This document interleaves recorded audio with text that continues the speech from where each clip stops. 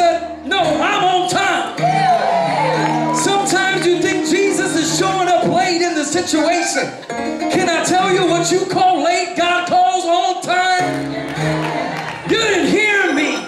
I said what you call late, God calls on time. Because he's an on-time God. He's an on-time God. Yes. Yes. Yes.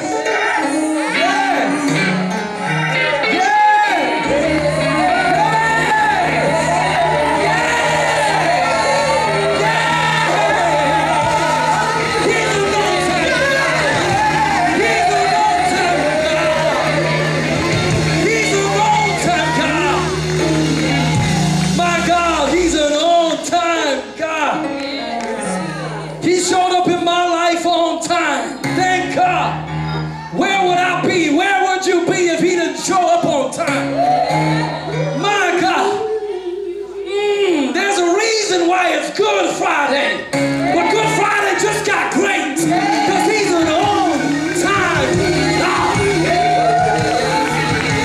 On-time God. On-time God.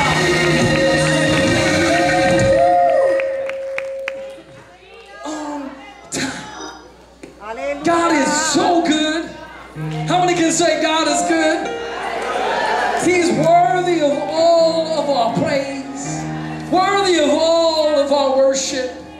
The Bible shows us a woman who comes to Jesus and she pours on him all that she has. The Bible describes an alabaster box that was filled with a costly perfume. The perfume was so expensive, it was worth a month's wages. But that woman didn't care, because in her mind, Jesus was worth it.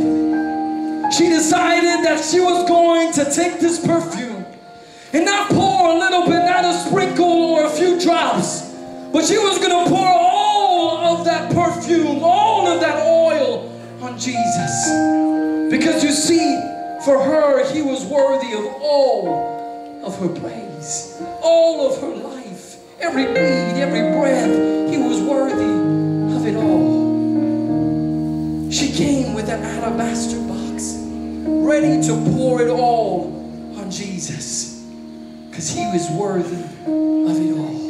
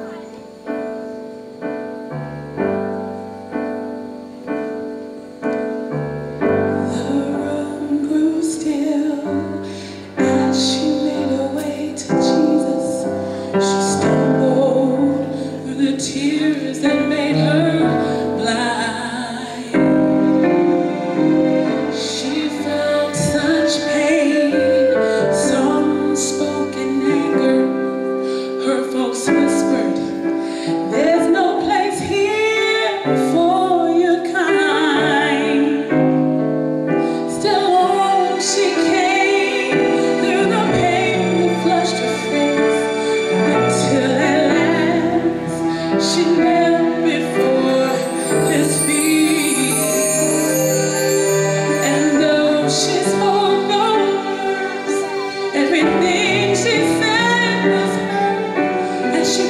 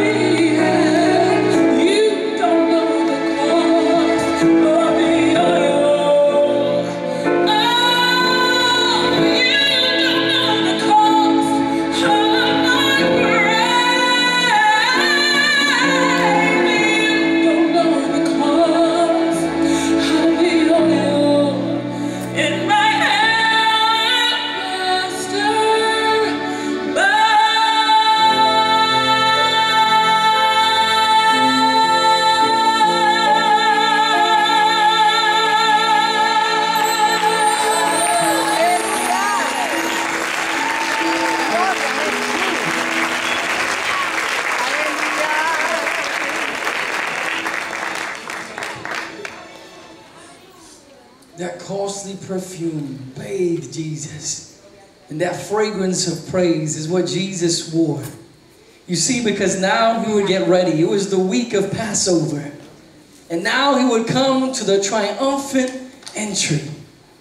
You see, the Israelites had a distorted picture of what their Savior would look like. They thought Jesus would come riding on the back of a white horse to conquer Rome and become the king of an earthly kingdom. But Jesus didn't come to rule and reign over an earthly kingdom. The Bible says that when Jesus came, he came riding on the back of a colt, a young donkey, a symbol of peace, not of war and of triumph, but rather a symbol of peace. Symbolic that Jesus represented the Prince of Peace. Not only would he be king, but he would also be a Prince of Peace. As he came riding down the streets on the back of a donkey, people waved palm branches in the air. They took their cloaks, they laid them on the ground, all as a symbol of praise. As they placed them on the ground, Jesus would walk over them. The donkey would walk over them. And the people would shout out loud with their voices raised, with their fists pumped, Hosanna, Hosanna. Blessed is he that comes in the name of the Lord.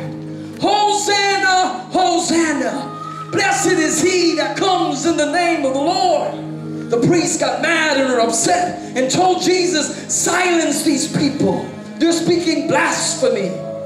Jesus said, if I tell them to be quiet, I tell you, even the rocks would cry out and praise me, because he was worthy of the praise. The people continued to shout, Hosanna, Hosanna. Blessed is he that comes in the name of the Lord.